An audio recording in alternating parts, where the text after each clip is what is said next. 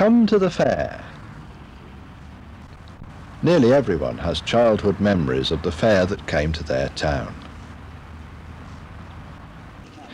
To young eyes, it seems to appear by magic overnight. But to the people of a travelling fair, it's a way of life that's all its own.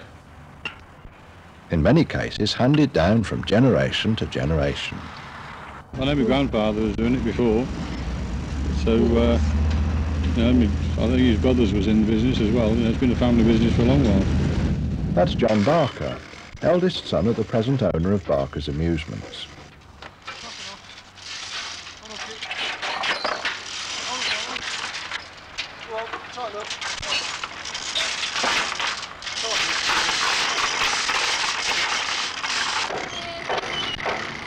Very early morning. It was around 6 o'clock today. Work starts on assembling the rides. Not quite the easy life many people think.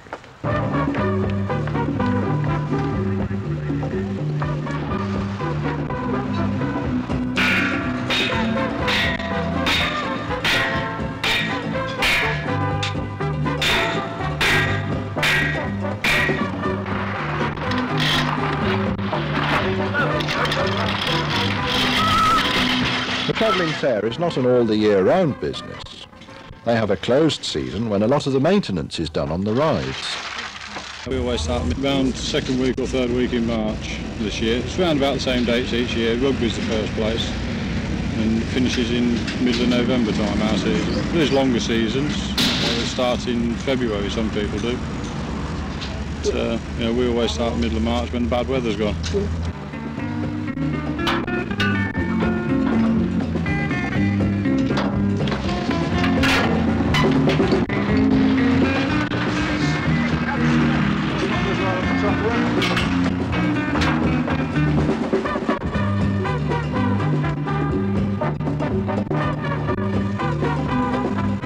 John's brother Martin Barker has just acquired a new ride, the Meteor. At the moment, he's altering this to improve the customer flow.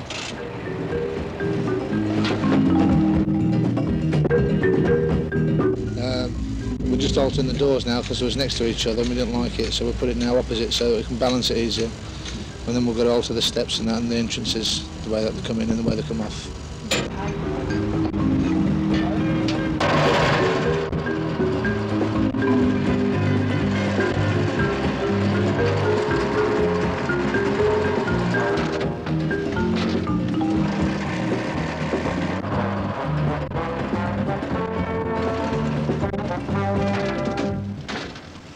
Some of the rides, like the cage, are erected by hydraulics, so are very fast to assemble.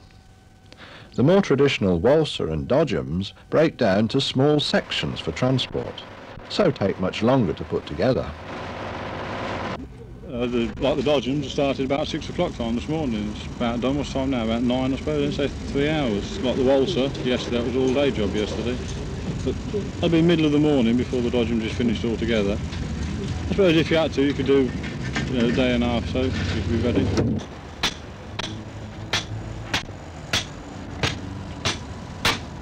One independent ride owner is Charlie Colton. He joins up with this fair for most of the year.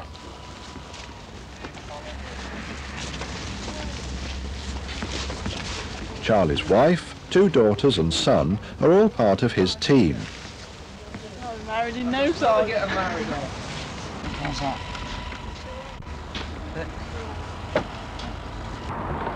How long has he been doing it? All my life, I have, yeah, my parents and granddads and that, everything. And it's just the life you know, isn't it? You know what I mean? Will his family follow him? Well, I don't know, they're a bit, a bit unsided, I think, They don't like so much as I do, like, I think they'd rather be a bit, more ordinary life, like, according to what they say, like, So I don't know if they will follow on or what, you mean.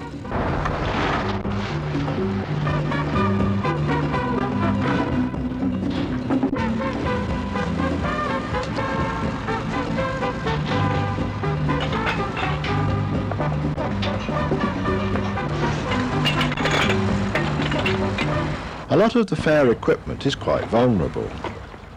Do they get much bother from troublemakers? No, not really in one way, you know. We try to avoid it if we can, like, it's bad for business, you know. But if we have to come to it, you know, we come to it, like, you know.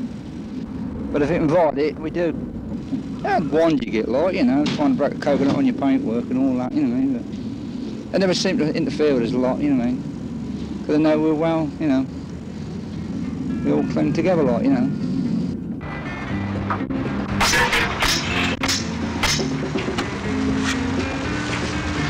Put more steaks.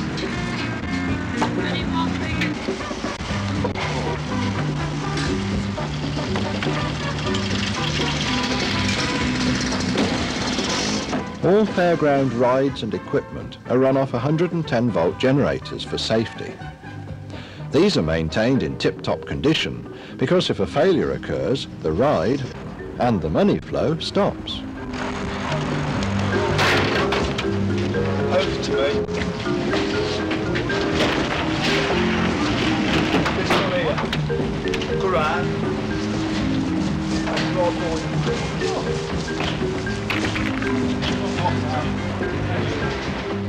The rides, of course, have to conform to high standards of safety. As I say, it was tested each year beforehand, and it's tested probably 2 or 3 times during the course of the year, safety-wise.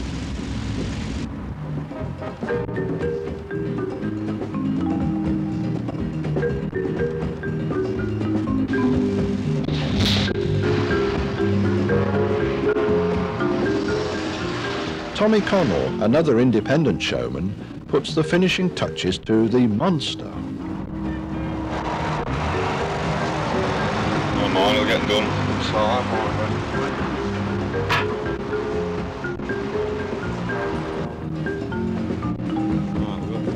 You ready, lads?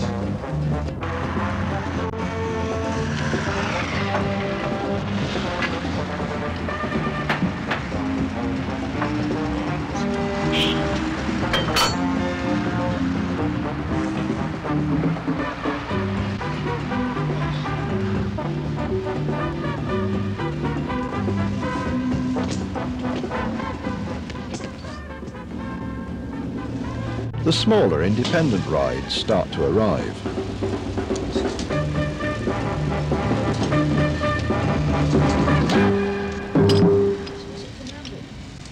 Sandra and Joe Merron own 2 children's roundabouts. Like to watch other people work. They're treated with special care. Joe built most of them himself. We've come from Rugby, and at Rugby it's just all like black ash. And it was that dry this year because you have a gust of wind come up and all the kids just tread all this filth and it's terrible, it is. My dad's got a waltzer. Yeah. Where's my dad at the moment? Donington, my dad's at. Like most showmen, Joe also does his own artwork. No, we're not with these all the while. This is about the 5th time we've been here, I think. Yeah. And we've been to Rugby and Measham, and I've done that one. And where do we go next? Oh, we go to Lutterworth from here. Sometimes you feel you want to go in for something else a bit bigger, you know, but it's when you can afford it, really. Everything is now ready. The weather's fine. Are they expecting a good crowd? Well, I hope we do. We've had a few steady players, so we hope this one's give us a surprise and come up a bit. Probably Saturday. We're seeing more children down, you see, so Saturday will be the best day, like, for business, really, with these. For the kids, you see, with the candy floss and toffee apples. Not the first night. It gets better as we go along here. Not tonight, the first night.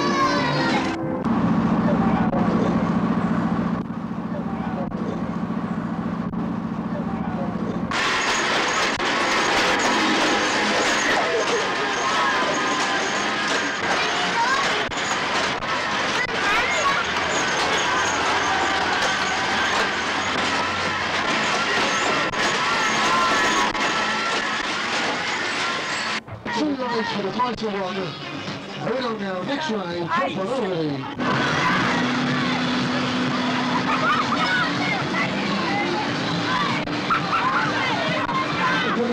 second ride this time, outside. Leading now is 250.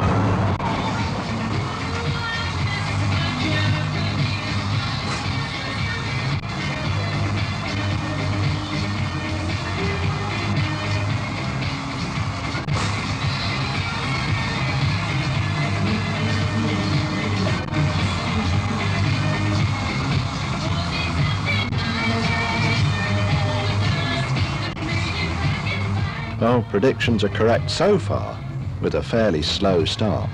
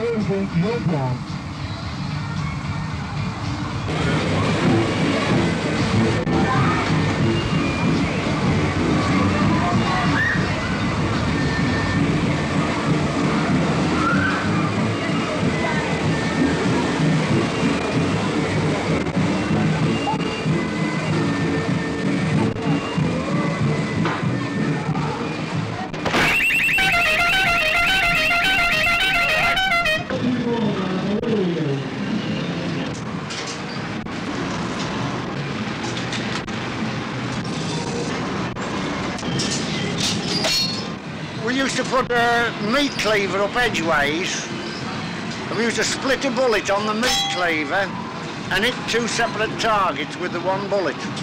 Albert Rogers has been with fairs all his life and can tell many a tale. My son went to school, he's only small, went to school, and the teacher said to him, "And what sort of a stall have you got on the fair?" He said, "We got a shooting stall." And he said, "And can you shoot?" He said, "Yes." He says, "What can you do?" He said, "I can hit a target."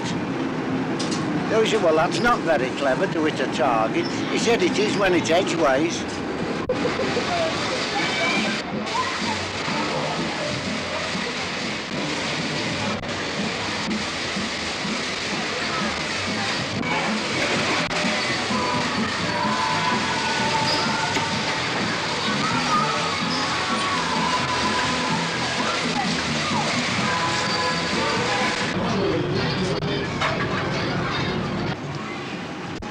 As I was telling you, when we had the Winchester range, there was a fella came that could shoot very well. And I said to him, "You can shoot, who taught you to shoot?" He said, "You did when I was a lad."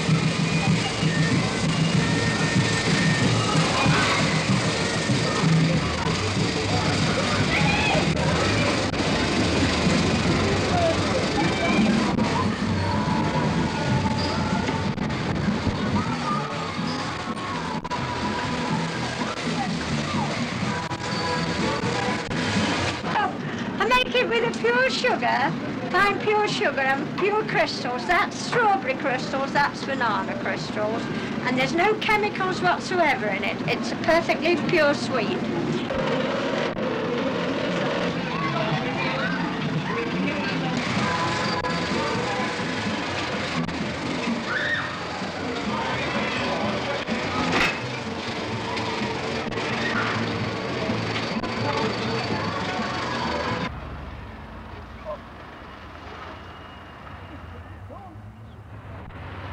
But all things come to an end.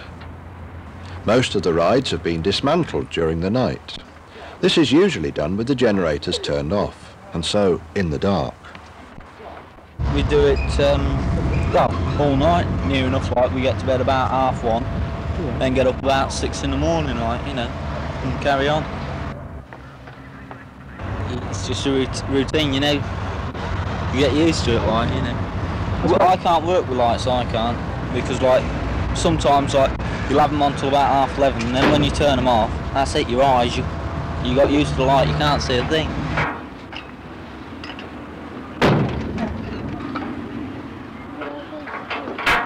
Just the final loading now remains to be completed. The new site for the fair will have been booked weeks ahead.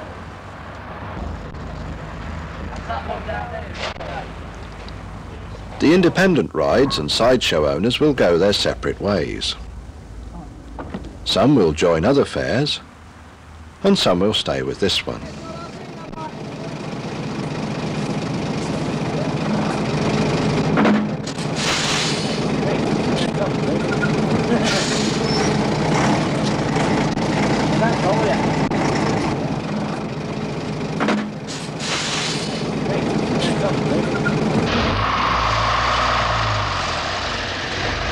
The fair moves out, bound for another town, not too far away, and the process will start all over again, bringing its own kind of magic to young and old alike.